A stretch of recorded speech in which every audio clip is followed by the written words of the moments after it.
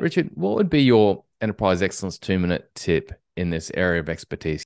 How to create a culture of continuous improvement and innovation. I think the biggest tip is you've got to become the change that you want to see, which sounds a little bit cliched, but I'd say it was a truism.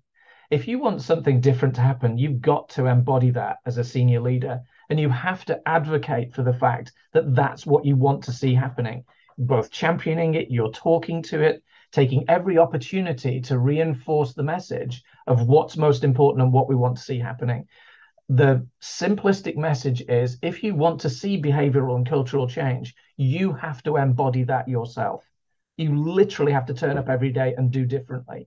Because the thing that happens with senior leaders is you are permanently on stage.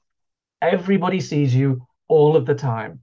And the secret whispered conversation you thought you had in private is company wide knowledge within a matter of hours. It's just the way it is. And it's because everybody is watching all the time. And as humans, we're experts at looking for and deciding what someone's body language is telling us, right? Whether it's right or wrong doesn't matter. If you see someone pointing and with a red face and in a heated discussion, and yet you're driving for a culture of, fair challenge and I'm looking for people to bring new perspectives and so on, it's kind of incongruent. So we have to be 100% on this is how we want things to be and embody it and drive it ourselves. And to do that, you have to really have a think about how am I going to communicate that? What are the few words I'm going to use? What's the example I'm going to use? How am I going to compel in that way?